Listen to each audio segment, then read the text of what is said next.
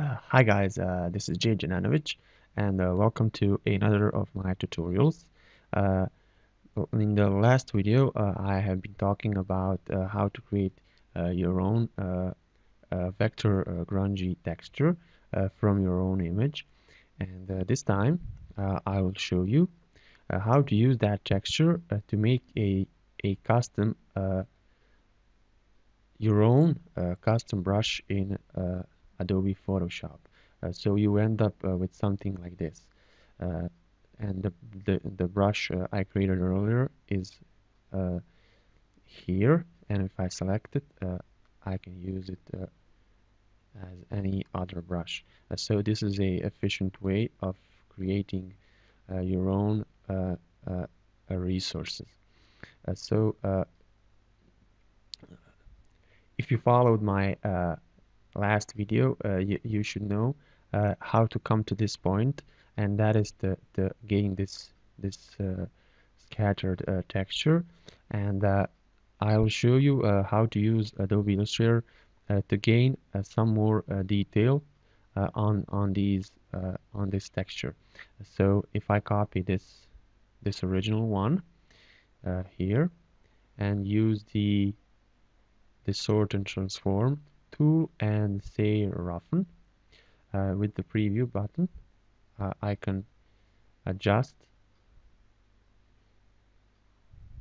the size of my detail, which I can later export to Photoshop. Let's say here, let's make this 1%. Yes. Okay. This is one method, and the other is by using the zigzag option.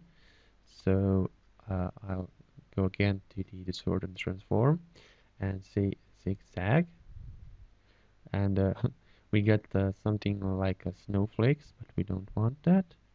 I think we'll leave it to the absolute here slider. Yes. Let's say segments 1, 0. Does it do anything? Okay. We can say here,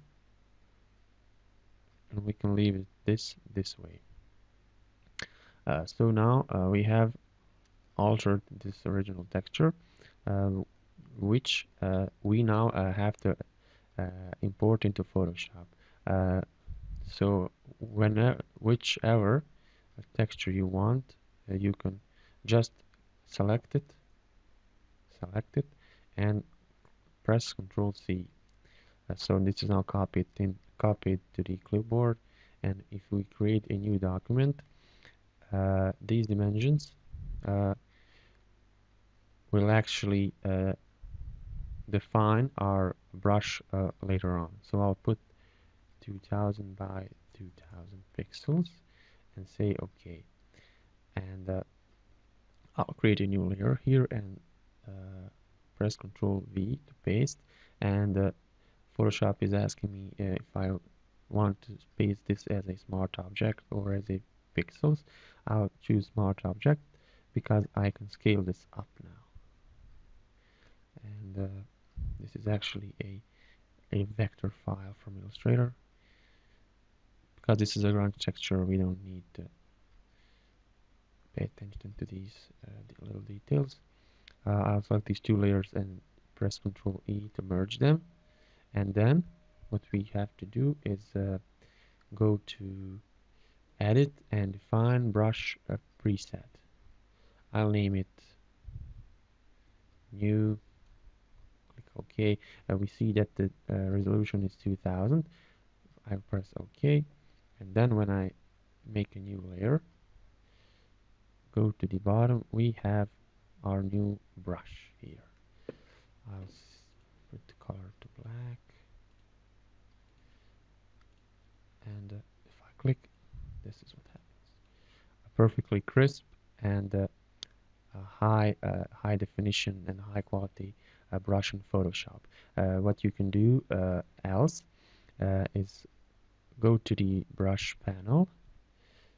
I think it's you need to go to Brush Set Manager, scroll down to this brush, or you can select these two and say Save Set,